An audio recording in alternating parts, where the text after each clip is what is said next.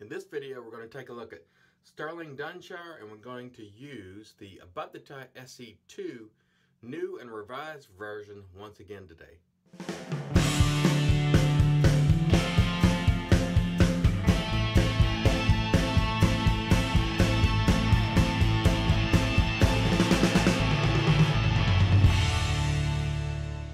Hey there folks, and welcome back for another shaving video. And again, today we're going to use Stirling Dunshire, and this is a take on Acquadigio by Armani, I believe. Really nice scent strength, about medium, maybe a little over, about a 6. It is inspired by the scent. It's not necessarily a dead ringer. Again, Dunshire, the scent is very nice. I like it a lot. It comes to you at just over $2 an ounce, which is phenomenal. And once again, you see me going with Stirling because it's just a phenomenal product. In the brush here we have the Stirling Kong, which is, to my knowledge, the first of the affordable larger knots in the Plasan type knot. Let's get a little more water. There's the soap, by the way. Get a lot of questions about why I choose to use the Plasan type knot, and I own it almost exclusively. I only own 2 other knot types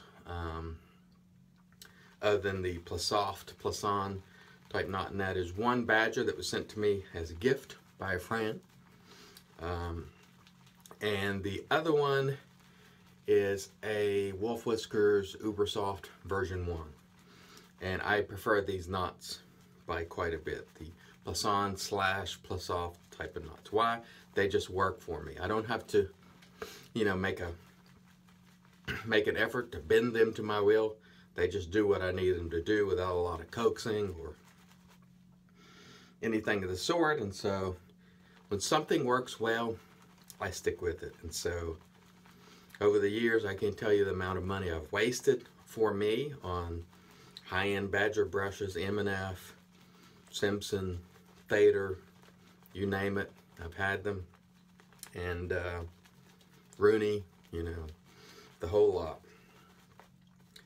And it turns out that brushes like this that were around 20 bucks and less work far better than any of those brushes ever did for me. Just my preference. You may feel differently, and that is okay. Okay, we have a great load. Let's wet the face and get going. Stay tuned. All right, so once again today we'll be using our Above the Tie, the new version of the SE2, and I want to emphasize that it has changed since the original version. There is more aggression. I used it yesterday, had a magnificent shave. I do look at it as an improvement. It is more aggressive, like I say, so it's not at the bottom of the list in terms of aggression. It's probably the most aggressive single edge, Artist Club style single edge razor that I have used personally, but that doesn't mean it's anything to fear or anything like that, because I got an outstanding shave with it,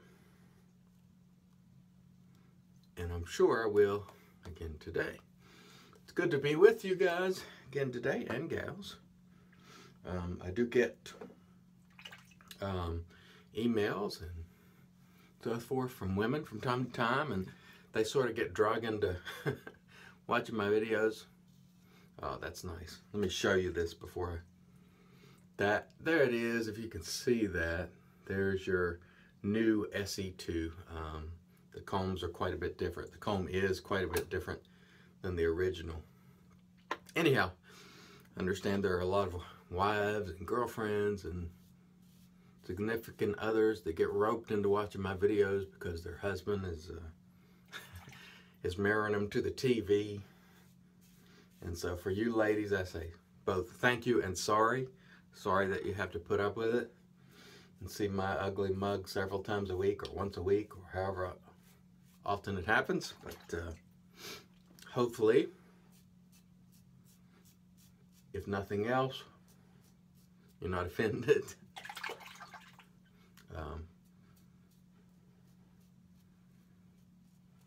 I get some questions from time to time about, you know, I watch your videos with my husband. We feel like we know you because we see you, you know, every day, and that's quite an honor for me, for people to watch day in, day out like that, because believe me,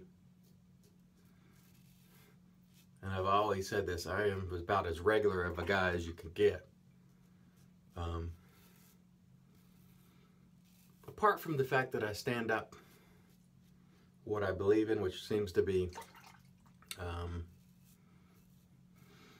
something people aren't doing much these days. Yes, I'm vocal about my opinions, but I'm still very much a regular guy. By the way, that right there is not a weeper caused by the razor. I have a little bump right there that I cut, so absolutely not the fault of the razor. That first pass was excellent. We'll come back for pass 2.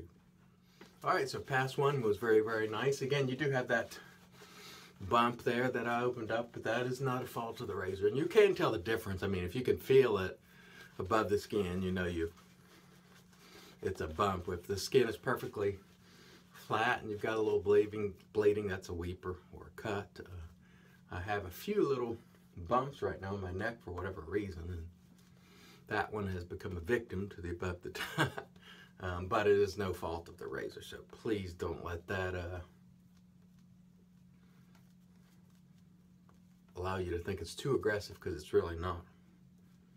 I'm really enjoying it, and it produced a really fine shave yesterday, and I expect the same today. And the soap, by the way, fantastic. Excellent, excellent quality. And I am very much enjoying the shave that it provides. Hope everyone is having a good week so far, and you're getting your Christmas shopping done and all that. You know, and something that I want to bring up. Yesterday, for example, the Apple AirPods went on sale, and they were on sale for about 20 minutes before they got backed up to 4 weeks out. And if you ordered like within 20 minutes, you'll get them 21st of December, before Christmas. And if you didn't, they're backed out 4 weeks, like they won't ship for 4 weeks. And what I noticed immediately is I went to eBay, and these things are $159 retail from Apple. And already on eBay, they were selling them. They don't even have the item in hand. They've ordered them. And the ones that come in early, like 21 December, and they're selling them for $1,500. You know, that's the high sort of price. Double, triple. And to me, that just doesn't set well with me. And I'll talk a bit more about it when we come back. Stay tuned. Excellent second pass, by the way. So anyway, what you have is, and this is going on right now with that Super NES throwback Nintendo system that's $59, and you can see it for as much as $400 or $500 on eBay, because people have them, and because they're out of stock, some people will go and pay those exorbitant prices. Don't do it. I encourage you not to do it. These dinosaur eggs that are hot this year, don't pay more than retail. Every time you pay one of these flippers, douche flippers, more than retail, you encourage them to continue doing that. They're going out and buying stuff that they have no intention of using whatsoever, that they're just going to flip on eBay for double and triple the price. Now, some people will say, well, that's smart. Really, is it? It's around Christmas time. These parents are just trying to buy, you know, the hot Christmas items for their kids. And these people just take advantage. They have no intention of using the item, you know, or giving it away. They buy simply to resell it at exorbitant prices. And in my opinion, if you want to go run a business, go start one. But don't be a sleazeball trying to hold parents over the barrel before Christmas time, because they can't get these items because you go buy them all up to resell them at double and triple. I mean, open a business if you want to do that. That's sort of my take on that. I find it to be sleazy and douchey, and that's just my thought on it. And they've been doing this for a long time, and eBay has really encouraged it. And now there are resellers on Amazon that does it too. If you go and look, you know, they're marking up the item 5, 6, 10 times, and it's like, come on, you know, absolutely ridiculous. Anyway, let's get back to the shave here. This is fantastic. You know, beyond that little bump I opened up, which again, not the fault of the razor, I really like the way this razor is shaving. And the soap, you know, as I crow about every week, is as fine as you can get for the money. So I am very impressed with all the equipment today, and we will come back and give you the post. Stay tuned. All right, everyone, we're back, and I think we've tamed our cut there with the Razor Rock alum. And normally I would rinse it, but I'm just going to go with the Thayer's. It'll rinse it. Of course, as always, magic made by witches. Great stuff. Does a phenomenal job in my estimation, and then we'll move on to the aftershave. All right. Of course, before we get there, once again, above the tie SE2 new version, more aggressive, working really, really nicely for me so far. Stirling Kong, fantastic, and Stirling Dunshire, fantastic. Great on all fronts. And today we're going to use a Stirling Dunshire aftershave. And again, I keep mentioning this. This stuff is usually between $12 and $13 a bottle, maybe $11 and $13 a bottle.